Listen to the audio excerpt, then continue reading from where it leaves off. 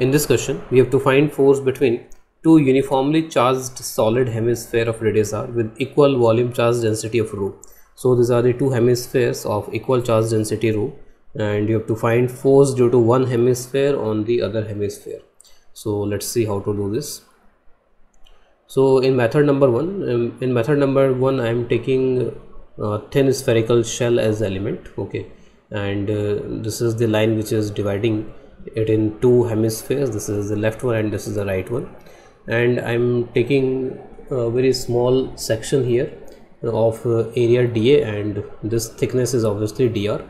Okay, so this is a patch of area dA and thickness is dr, and force on this element, okay, force on this element, if we find, so this force dF on this element is charge multiplied by electric field at this location. Okay, so let's say the charge is dq and electric field at this particular location, and this is that location here.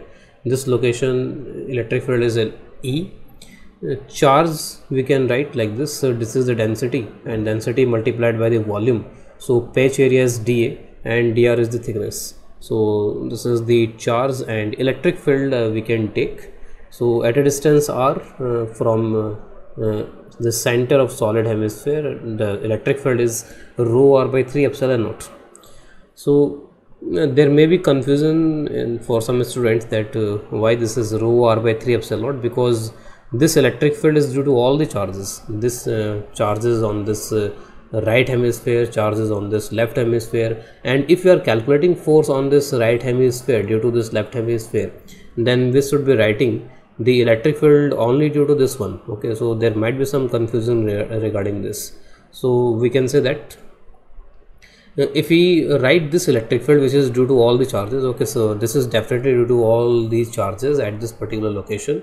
So this electric field is rho r by 3 epsilon at this particular location, and we are finding the force using this electric field.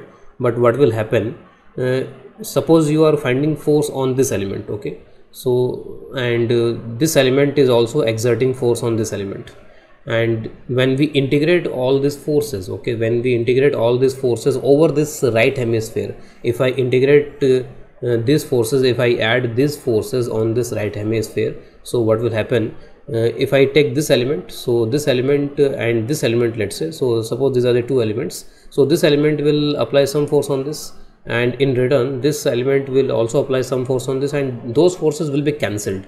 So forces within the right hemisphere due to the charges on themselves will be 0. Okay, so forces applied within this will be 0. So effectively we will calculate the force due to this left one on this right one if we integrate this one suitably. If we integrate this suitably, then we will get the force due to this left hemisphere on this right hemisphere. Internal forces will be cancelled out. Okay, so that's what I've written here. Okay, internal forces of charges within the right hemisphere will cancel out. So this integration will give us the force on this right hemisphere due to this left hemisphere. So let's proceed with the calculation now. So this is that diagram again, and this is the expression of dF. Okay, so if I do dF by dA, so this is the force perpendicular to that area, and this is dF by dA. So I can say that this is electrostatic pressure at this particular location. So electrostatic pressure expression will be this, and this pressure will be uniform everywhere. Okay, so at every point of this thin spherical shell, this is the electrostatic pressure. So on this particular thing, I can write the force, I can write the net force on this particular thing is pressure multiplied by the projected area, and this projected area concept can only be used when pressure is uniform. Okay, so pressure everywhere on this points will be uniform. Okay, so I can write pressure multiplied by that projected area.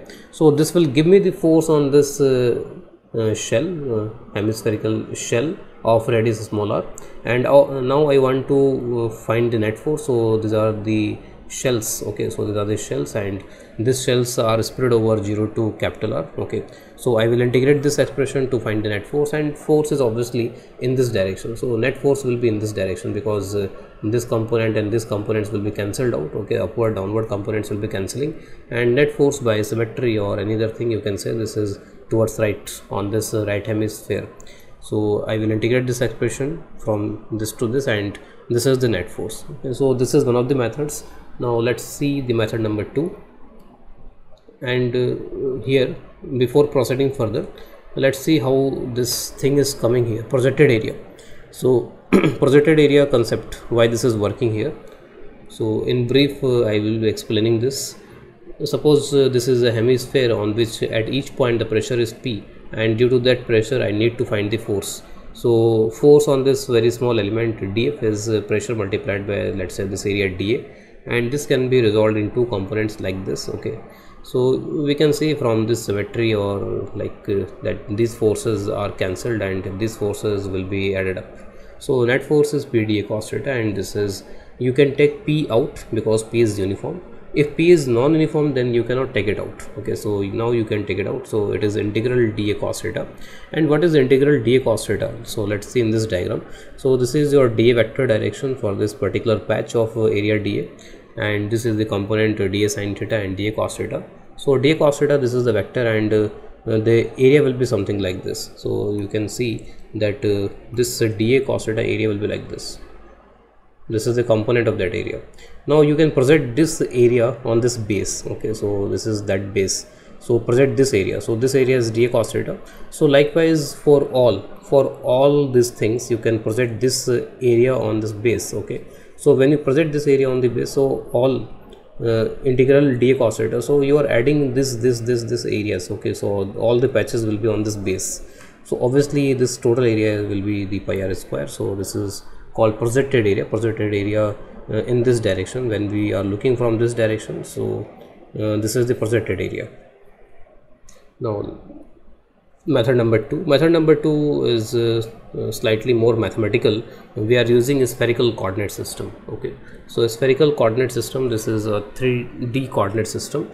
So this is the spherical coordinate system in which we use three parameters like r, theta and phi. Okay, so what is r? R is the radial distance of that point P from this origin, and theta is this angle which is made by this r vector with the z axis, and the projection of P on this xy plane here, making an angle phi with this x axis. So these are your r, theta and phi.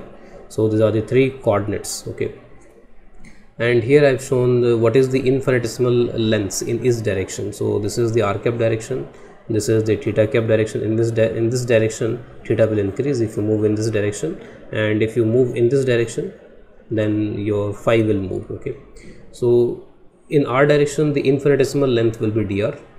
In this theta cap direction, so if you move from some point here to here like this, so you will rotate by d theta, and this length will be r d theta.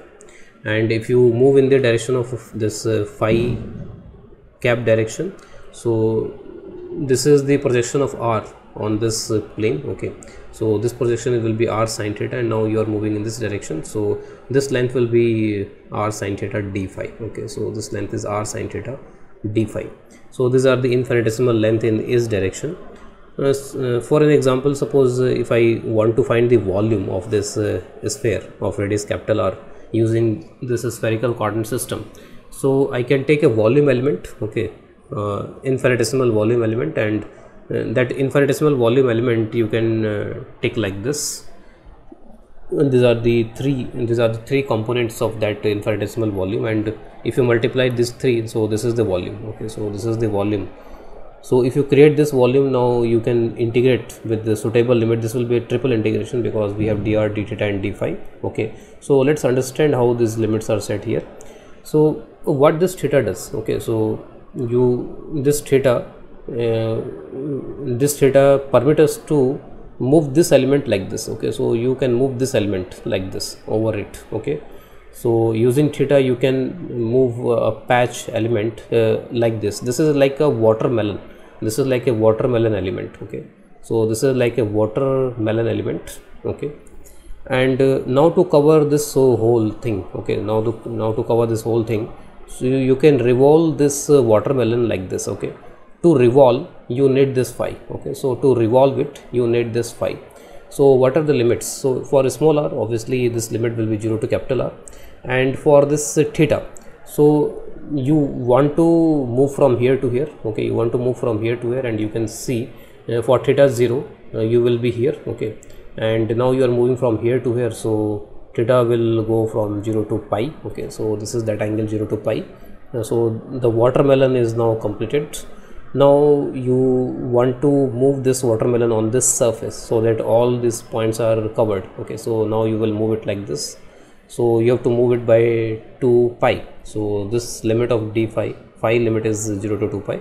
Now you can integrate r square is r cube by 3 sine theta integration, sine theta integration you will do. So it will give you cos theta, and from 0 to pi it will be 2, and d phi integration will be simply 2 pi. So this will be 4 by 3 pi r cube. Now let's apply this thing to find the force. So I have taken an infinitesimal volume element here, and on that the force can be written as dF, and the net force I am calculating on this upper hemisphere due to this lower hemisphere, and obviously these components, the component along this z axis will be added, so that will be dF cos theta. So dF cos theta, dF is obviously the charge multiplied by electric field at this location. So charge is rho multiplied by volume, and volume, for volume you have to multiply these 3 lengths, okay. And electric field, as discussed earlier also in method number 1, this is rho r by 3 epsilon naught, and why this is rho r by 3 epsilon naught I have explained earlier. So we can use this electric field. Now the net force. So for net force you will put all these things here and then integrate with suitable limits. So small r obviously it is from 0 to capital R. Now theta. So I am calculating the force on this one only, okay. So on upper hemisphere, so my watermelon slice will go from here to here only, okay. So that angle will be 0 to pi by 2 now. Earlier if I go from here to here, it will be 0 to pi. So from 0 to pi by 2, and now this watermelon strip, okay, this watermelon strip, and I have to revolve it to cover this complete surface. So I have to revolve it fully like this, so it will be 0 to 2 pi. So now you integrate separately all these 3 variables, okay. So 0 to capital R, 0 to pi by 2, 0 to 2 pi. Now you will get the same answer using the integration. It will be sin theta cos theta, that will be sin 2 theta by 2, and it will be cos 2 theta by 2, okay. So integration is very easy, you can do it. So this is the final answer. Now one more question I am taking here, and that question is what if the densities are different, okay. So if densities, let's say rho 1 and rho 2, so we have calculated when the entire is the same density. Now it is if rho 1 and rho 2, then what is the force applied by this hemisphere on this hemisphere. So let's see how to do this. So the hint you can use is to use the scaling factor, okay. So you can use some scaling factor to find the force, okay. Suppose if all this is rho 1 density, if all this is rho 1 density, so we have already calculated the net force will be this rho 1 square pi r4 divided by 12 epsilon naught, and I have taken 2 small elements, one here and one here, and suppose this A element is applying a force on B like this, FBA, force on B due to this A, when all over the density is rho 1. Now suppose this rho 1 is replaced by rho 2, and let's say this is rho 1 itself. So now what will happen? These 2 elements, earlier they were exerting force like this one, okay. So force on B is FBA. Now it will be changed, it will be some F dash BA. And what change will occur here? When charges are Q1 Q2, so you will say Q1 Q2 by R square. When Q1 is replaced by Q3, so you will say, okay, it is Q3 by Q1 times now, okay. So because forces are proportional to the charges, okay. So now this rho 2 is replaced, now this rho 2 has replaced this rho 1. So force between these two will be scaled up, scaling factor will come here, okay. So what scaling factor will come? Rho 2 will be in the numerator, okay. So here the charge will be some rho 2 times volume rho, okay. So all the things are same, but here the charge will be some rho 2 times volume, here the charge is rho 1 times volume, okay. So the factor will be rho 2 by rho 1. This rho 1 will cancel the effect of earlier rho 1, and this rho 2 will put that rho 2 effect here. So rho 2 by rho 1, this will be the factor, and this factor will be all over, because if you see these two, so there will be this factor. If you see this two, so in all these pairs this will be the factor. So overall in this force there will be factor of this one, rho 2 by rho 1, okay. So we are calculating force on this right hemisphere due to this one. So here the force was this one. Now you will use this factor. So this is the factor and this is the earlier force. So this is the force now in this situation. So this is the force when densities are different.